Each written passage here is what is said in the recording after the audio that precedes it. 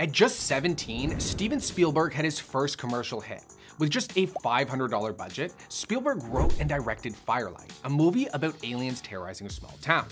He even composed the score himself on clarinet, which was then transcribed by his mom and played by the high school band.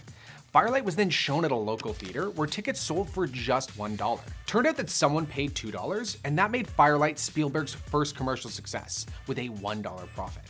Sadly, he got another Hollywood lesson when he was duped by a seedy producer. Spielberg dropped off Firelight as a work sample to a Hollywood production company. But when he came back to pick up his only reel of the film, the company had completely shut down and the movie was lost forever. Only 3 minutes and 50 seconds of Firelight remains. Whoever that producer was, I honestly feel sorry for you, because Firelight became the inspiration for Close Encounters of the Third Kind, which went on to make $306 million.